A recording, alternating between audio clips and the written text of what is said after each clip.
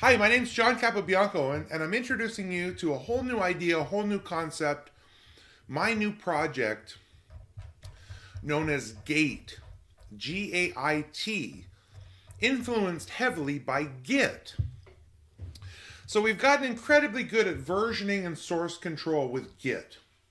But AI conversations are still very ephemeral. If you've had a great conversation with AI, explored multiple ideas, tried different follow-ups or models, I think you understand the problem here. Once you close that terminal or exit that session, the reasoning path that you followed is basically gone. GAIT, Git for artificial intelligence transactions, is a version control, think of it as context control, for AI conversations. Every turn, question from the user, prompt from the user, answer from the model, becomes a content addressed object. Meaning every conversation becomes a commit. Every phase, every turn in your conversation is automatically committed. Now what this means is you can branch, merge, rewind. I didn't like the last answer. Let's go back to the previous step in the context and pick up from there, ignoring the bad answer and removing the poison from your context window. We can resume conversations in a GAIT tracked folder. And now with my remote server, you can even clone these and push to a remote repository and clone them to keep that conversation going anywhere. Or to allow your friends or colleagues or strangers on the internet to pick up your conversation and explore it further with their own prompts and their own models and their own ideas. So in this video, I'm going to show you GAIT locally first, and then I'm going to push the conversation to a remote repo, clone it somewhere else, and resume the chat like it never stopped. This isn't prompt logging, all right? This is context control for thinking. Okay, so let's get a couple things going, and I've got a little notepad file to help me keep track to make this demo really worthwhile. So we're going to start the terminal server for the remote server. Think of this as gaithub.com. But right now it's just running on my local box. Okay, so that's the remote server side. Now let's get the client side set up. And this is going to be really easy here. This is just about going into the right folder and setting up the right environment and everything. So now I'm in this folder here. And before I proceed, I don't want to launch my browser. We're going to create a remote repository with a bearer token. Okay, so this will come in handy later, but for now we're just going to create a remote repository, and you can see the owner is me, and it's got the, right, so here we can see that we've posted that repo. Okay, now let's get back to the local mode. So the first thing we're going to do is initialize the repository. All right, now GAIT creates a .gait directory, just like Git creates a .git directory. But instead of files and trees, this repository is designed to store AI turns, commits, and memory. Context, right? These objects are content addressed, and if the conversation is identical, meaning the hash is identical, this can be done across machines. Now this is infrastructure. This is not just a toy. So let's go ahead and GAIT init my folder. And now it's been initialized, and we're going to do a GAIT status. And you can see that I have a head that's empty, and I'm on the main branch in the root of my project, much like Git. Now, we're going to take a look at the file structure here. Sorry, bad copy paste. We're going to take a look at the file structure here first, and you can see that we have turns, memory, heads, JSON-L, and the GAIT head. Okay, now if I were to go into this folder, we could explore all of that, and we'll do that a little bit later, okay? Now we're going to start a chat, and I'm going to actually say GAIT chat no resume, since there's nothing to resume from. GAIT by default assumes you're going to be resuming a command. I'll adjust this code later that if it's the first time or if there is no head, you don't need the no resume. But let's just go ahead and assume we need no resume. Now, before I can even do that, I need to launch my local Ollama. Now, this will support things like Microsoft Local Foundry, Foundry Local, possibly LM Studio for local models. I will be adjusting the code in the future to support remote cloud-based AI, ChatGPT, Gemini, etc. Maybe via MCP. I'm still working that out. But for now, it is tracking local. Okay? So let's go ahead and do that chat no resume. And we can start asking questions. And you can see that no model was provided, so it's going to use the default of Llama 3. We have my repository, branch main, model, and the host for the local remote. And I can do / commands in here as well. So let's go ahead and say, why is the sky blue?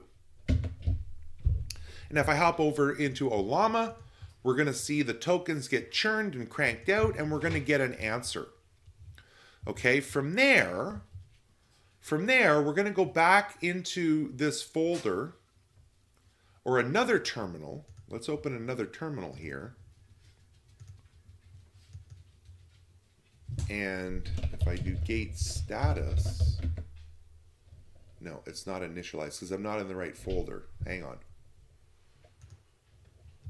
So there's my answer. You can see I have a 200 from Ollama. And let me just change into this folder over in the other terminal.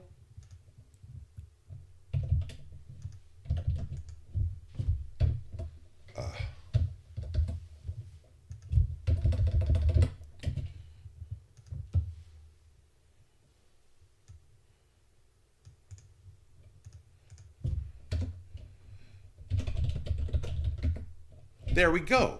So now notice the head has changed and we're still in main, and now we are in this, it's been committed. This is now committed into the memory. Okay? So now let's do a couple more things, right? Start a chat, and also I want to show you some of the options around chat help. If I pop back into that other terminal, we have all of these options that we can resume, set the model, set the temperature, etc. So now I've started my chat, and let's take a look at the commits. So let me go back and add a second question to this. Actually, let's leave it at one question. Okay? So now if I do the GAIT log limit 5 and GAIT show, here is turn 1, my question, my answer. Pretty awesome, right? Isn't that pretty awesome? Right, so every one of those turns is a commit. I didn't have to save anything. The conversation is the history. Now this will change how you think about AI interactions and thinking about coming artificial. So now let's resume. This is going to be really cool. So I'm going to exit out and I'm going to do get chat with no flags. And you can see resume from one prior turn from history. And we can see the last user prompt. Now watch this. Could you please elaborate? Elaborate. Meaning, I'm going to resume where I left off in this conversation using the GAIT tracking. It's going to resume that conversation. I can pick up exactly where I left off. So could you please elaborate is going to elaborate on why the sky is blue. Let's dive deeper into that. That is resumed. That is a resumed chat. Isn't that cool? So now the other thing we could do is revert. If we didn't like this, could you elaborate and go back to the original setting? Or we could commit this to head and make it part of the full context. Really remarkable, right? So now if I do that same question here, GAIT show, you can see that it's resumed the conversation. And if we do the log, we have the two turns here, right? Pretty cool stuff, right? So now let's do some branching. let's do some branching that we would do, right? So I'm going to use those copy paste commands, and I'm going to make an option 1 and an option B branch. Okay? And now what I can do from my conversation is check out a branch, resume, and ask a question. Now I'm not going to ask this question because it's not going to know.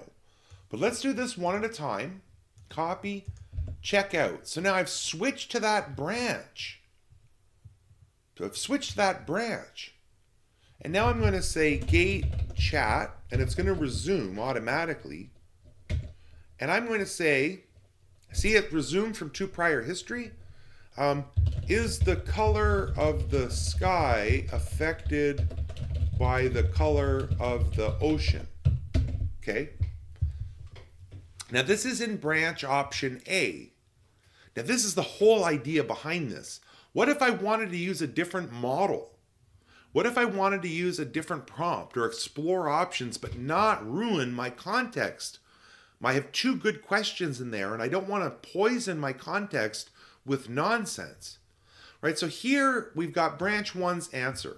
All right, now I'm going to exit and we're going to check out option B. And we're going to go gait chat just to resume and say, does the moon or anything else affect the color of the sky? Okay, so we have 2 different trains of thoughts here and 2 different branches, right? And we're going to log, and again, just to reiterate the point, branches aren't just for code. These are for ideas. And you can explore different explanations, models, or reasoning paths without overwriting anything. You could even use different models per branch. So now I'm going to go back and check out main, okay? So if we do a quick git status, gate status, got to get used to that. You can see the branch I'm on and the options. So I'm going to go ahead and check out main and get back to main, gate checkout main. And now we can merge option B with the best explanation because I want to merge that context in. So now we've merged it into main and we're going to check those logs again. And let's do a gate status. We can see we're back on main. And there's our gate log where we've merged in that best explanation. Okay? So let's take a look at gate memory. Branch and nothing is pinned. And gate budget, you can see our tokens there. And gate context. Okay? No pin memory. So let's pin the last core explanation. So now we've pinned the memory. And when I do context, now you can see that I've pinned in that memory, right? And if I go back to context or budget, you can see the tokens now because I've pinned it, right? And if we do gate memory, we're back into that core explanation being pinned. All right? So gate treats memory as a first-class concept. We can explicitly choose what matters. We can see token usage and we can build clean context bundles for agents. Now, let's see if we can push this into a remote. So I'm going to specify my token here. Sorry. I'm going to specify my token here. And let's make sure our server's up and running over here. Yes, it is. And now I'm going to push that origin over to that remote site. Okay, so I've added the origin over. And we're going to cat the config here to see the origin location. Okay, so now we're going to push that origin over to that repo. Push to main to origin. Now this conversation lives on a remote and I can clone it anywhere and continue. You could clone it and continue. These are content addressed objects being uploaded. So let's go ahead and make a whole new folder here in demo, and I'm going to call this make dir remote example, cd into remote example, and we're going to clone that in here. Okay, so now if we sit into the my AI project clone and do a GAIT status, we can see that there it is with the head and the main and everything, right? So now let me resume this chat. Check this out. GAIT chat. I'm going to resume here and we can see the prior history. Please elaborate more on the moon's impact on the sky color, please. Remember, I've just cloned this remotely, right? And then I can push it back from the clone back into the repo and do a GAIT pull and bring it in, right? So this is just scratching the surface. I'm trying to think of everything that I wanted to show you. So now check it out. Please elaborate. And it picked up exactly where we left off as a remote clone. Okay, now let me just show you some of these artifacts that we have as a result of this GAIT tracking. So you can see we've got .gait objects, and we have these wonderful objects, right? Pretty cool, right? We've got the config, we've got the memory and the turns, right? We have all of this great stuff inside of the GAIT folder. So what's next? What's next is going to be hopefully building a web UI similar to GitHub, where you can have a web user interface to explore the files, clone repos, things like that, just like Git.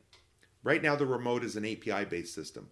I have a few other things I need to work on with remote, such as forking, pull requests, git pull or gate pull, gate push, things like that. But for now, it's really working very well. The other things on my roadmap are to include things like LM Studio locally, as well as Microsoft Foundry local, and then the big step to see if I can integrate this with something like ChatGPT or Gemini or Claude. Thank you. Pay attention to this. If you are an Ollama user, a local LLM user, a Python programmer, someone who understands Git and want to get involved, this is all open source. It's all on the web. And let's try